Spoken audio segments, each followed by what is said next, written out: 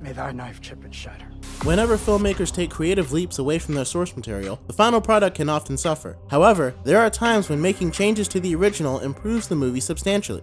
Denis Villeneuve's Dune Part 2 is a perfect example of this, as he made several changes to Frank Herbert's Dune, but these all appear to have made the film much better. We're breaking them all down, but warning, major spoiler alert for Dune Part 2 if you haven't seen it yet.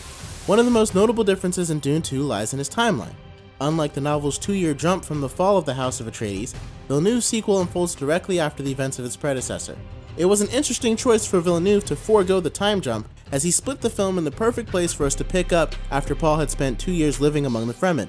However, Villeneuve's decision makes sense as it allowed us to continue exploring Fremen culture by watching Paul adapt to their ways, as well as put us right back in the story where we left off. Dune Part 2 also omitted a few characters from the original material, including Hera, the late Jamas's wife and their children, the Fur Hawat, a counselor to Leo Atreides who survived the Harkonnen attack in the books and was forced to work for them, and Count Fedrig, an assassin and husband to Lady Margaret who was assigned to hunt down Paul. Villeneuve likely decided that adding these characters would have overstuffed the plot and muddied up the narrative, as many of their stories were redundant compared to characters that were already in the film. One of the best changes Villeneuve made from the books involves Zendaya's character Shani. In the books, she and Paul do become involved, but she bears a child who is tragically killed by the Harkonnens. Due to the time jump changes, Denis likely decided not to include her pregnancy or the death of their son, although in the books it played a large role in Paul's decision to drink the water of life and ascend to become the Lisan al-Gaib. Throughout the movie, Shani questions the religious beliefs of the Fremen, challenging their need for an outside messiah and believing her people should liberate themselves. This honestly is the best part of the change that Villeneuve makes,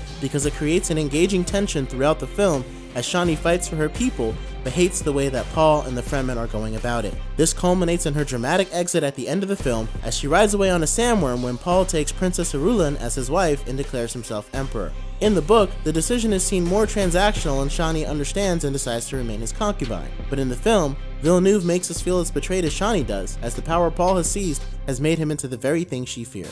However, no doubt the biggest change in the story was the role of Aaliyah Atreides compared to the book in the film. David Lynch's 1984 Dune is more faithful to the book in this regard, as Aaliyah is born during the 2-year time jump and possesses the memories and abilities of all the Bene Gesserit Reverend Mothers before her. However, Villeneuve likely decided it was a little jarring to see a 3-year-old acting like an adult, Get out of my mind!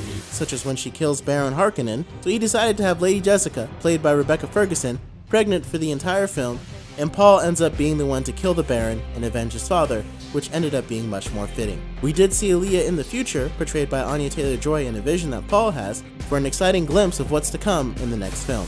A few other changes Villeneuve made, such as Gurney enacting his revenge and killing Raban, as well as the fight sequence between Paul and Fayed, also improved the film.